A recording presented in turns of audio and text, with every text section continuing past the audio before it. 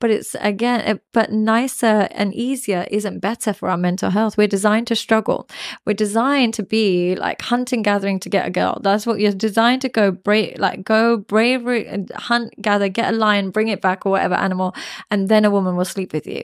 Now, if we're now creating a society of men where all they have to do is download an app to get that woman, you're removing masculinity and bravery and the ability to regulate another person's emotions and understand her kind of behaviors. You're removing that from men.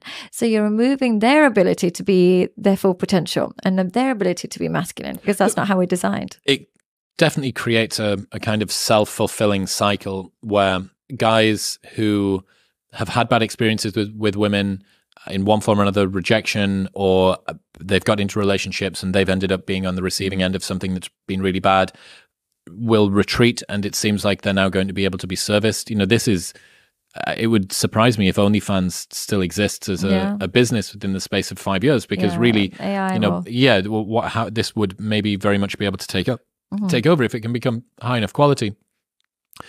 So I understand the dynamic. You know, this is a safer version for you in terms of not being betrayed emotionally, et cetera, but it does create precisely the lack of eligibility that you already fear in yourself, right? I want to be an eligible partner for a woman because I haven't got that. I may turn to this as an alternative. It would be very, very surprising to me if a man said, I outright from first principles want the AI girlfriend. It's usually I would have maybe tried to get the one in the real world, haven't got it, therefore I retreat into this. So that retreat creates the lack of eligibility. But on the other side of this, and the reason that, you know, women, as quite rightly, this lady, it's a really well-written article, this lady that wrote the article makes a great point that this is going to create the dearth of eligible partners that women are already fearful of, right? So what do you think, let's say that you do have, it's going to happen, it's happening right now. There is going to be some men, right, a non-insignificant minority at the very least, who do retreat into this upgraded version of porn.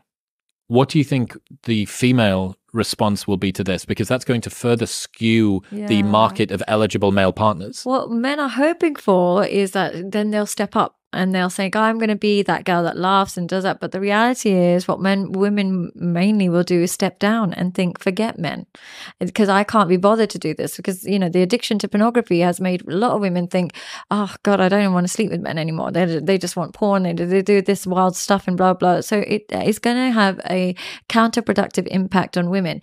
You're thinking that they're going to step up. But the reality is when we feel like the mountain is too high, we don't bother climbing it. So what women will actually do is retreat into, there's no point being with a man. I might as well just stay single. All my friends are staying single. I might as well be bisexual, might as well be lesbian, whatever it is. They're not going to step up if that's what you're thinking. This is what they're going to do. They're going to think, step up for who? Guys that like artificial intelligence? That's not motivating me to want to step up. That's making me think men are disgusting. And so they're less likely to become the woman you want them to be. So we're creating a society of incel men, but jaded women. This sort of adversarial nature between the sexes is not good. It's not good. People are retreating into a more comfortable but less fulfilling, less risky, less content version of life. But it's this move away from anything that has to do with risk is kind of the trend that I'm seeing. You know, maybe this is downstream from hyperconvenience. Maybe this is downstream from a quasi-surveillance state where all of your information is tracked and held on the internet. Maybe this is to do with snowplow parenting and helicopter parenting. Maybe this, you know, pick whatever it is that's caused this to occur. And it's likely to be a ton of different things congealing together. But I don't think that it makes for ultimately a satisfying, gratifying life. Even if you have a life which is devoid of failure and pain and challenge, that doesn't mean that it's one that's full of pleasure and happiness and contentment. Yeah, exactly. And comfort is actually the killer of joy. What they find with people who have depression, it's not that they are got the worst circumstances. Sometimes they're just too comfortable. If you take children in Africa that have to go walk to get water, they have no time to be depressed because their life is so uncomfortable that they have a purpose and they get through it, and then they get the dopamine of getting what they need. Too much comfort kills joy, because if I can wake up late every single day day, I forget the joy of a lion. If I can eat whatever I want, all the junk food in the world, I forget what cheap meal tastes like. So comfort is not actually going to create any long-term happiness. Happiness comes from discomfort, then problem solving that discomfort, and then getting the dopamine reward. So it's a bit of a longer process.